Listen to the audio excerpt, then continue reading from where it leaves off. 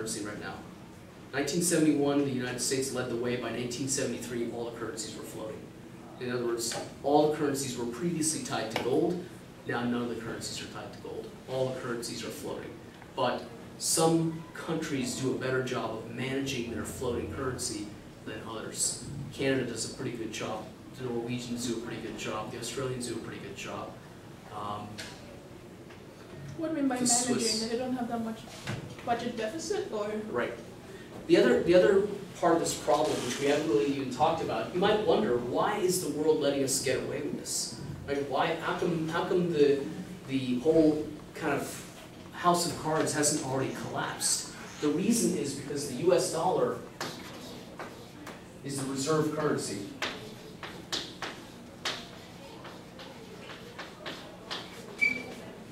Right? Which means that central bankers and private institutions around the world hold their assets in dollar-denominated assets. Right? The reason they did that is because historically, from 1945 to 1971, actually 1944 to 1971, we were on the gold standard, and so people knew, hey, we're willing to accept these dollars. Right? We don't need to have gold. We can accept these dollars because they're backed by gold. In 1971, that system fell apart when Nixon took us off the gold standard. Actually, the Federal Reserve was printing all throughout the 50s and 60s, and it was really the French government in the late 1960s that effectively broke the U.S. dollar off the gold standard.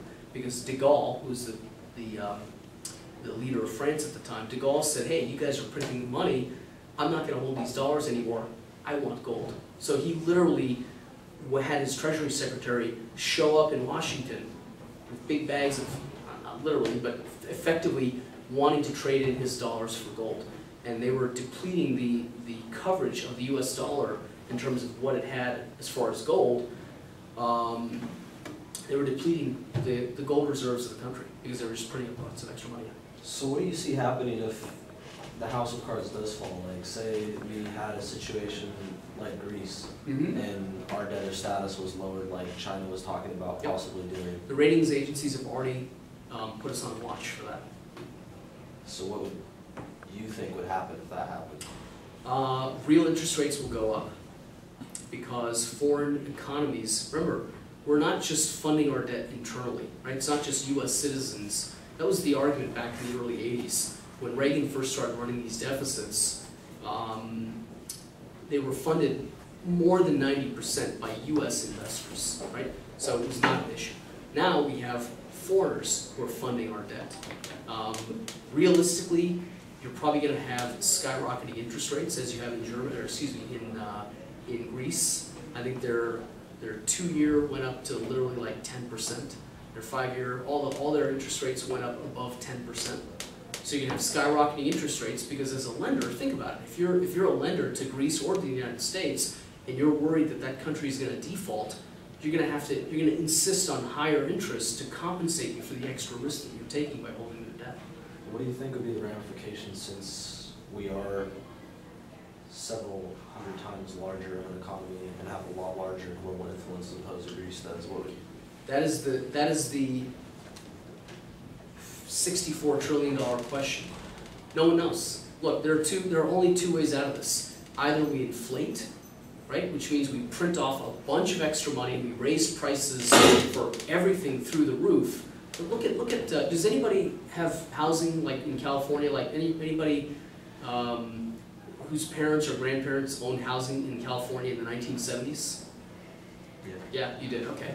So inflation, the way that inflation will wipe out debt is, let's say back in the 70s, that one of those condos in Santa Monica probably only cost, maybe $50,000, maybe $100,000 at the most. So if you think about it, let's just say it costs $50,000. Yeah.